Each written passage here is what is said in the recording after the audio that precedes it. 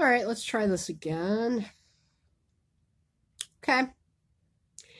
Um, Once again,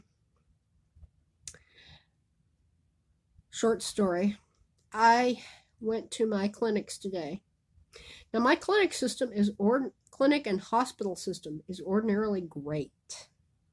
It is a wonderful little bit of socialism plopped down in the middle of Texas. It serves poor people. It is paid for out of a sales tax. Uh, I really like it. I actually wonder if it's a model that could be extended to the rest of the country if they wanted to. Usually it is very good, if a little clunky. Well, today it has been not so good. I was kind of afraid of this, but I'm running low on one of my medications. So I went to go see if I could get it filled. I went to my ordinary pharmacy that's right up the road. The clinic was closed, including the pharmacy. Had a note on the door, said go to this other place that was about 15 minutes away. So I drove over there. They were closed too.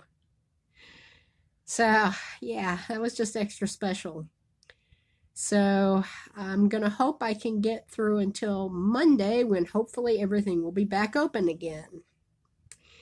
And if things get bad, I may get to go to the emergency room and sit there for 8 hours with the hopes that I can score my medications. Isn't that special? Usually they're very good. Possibly even better coverage than most people get with their insurance. And I'm actually kind of terrified of like getting regular horrible we're denying that insurance. But my wonderful socialist medicine isn't what I wanted to talk about. I sort of wanted to talk about the peculiarities of social priorities under capitalism, because my socialist medicine put their priorities on their employees, and I don't necessarily blame them for that. That's kind of good. But you know who didn't put their priority on their employees? All four of the sex toy and adult novelty shops that I passed. You know, the adult video novelty slash marital aids, if you want to call them that. All those shops, four in total, they were doing a brisk business. So it's very interesting that our collective societal priorities are, it's like, people probably ought to be preparing for this hurricane in Houston, and instead they're getting freaky in the X-rated stores. Like, they're doing a booming business because I mean, yeah, the parking lots weren't full, but they were not hurting for customers.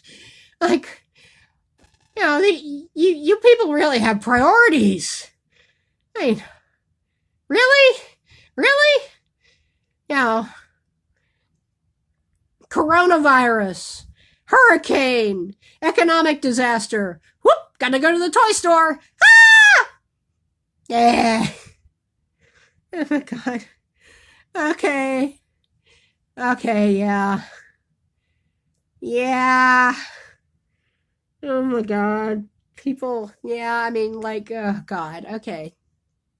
Yeah.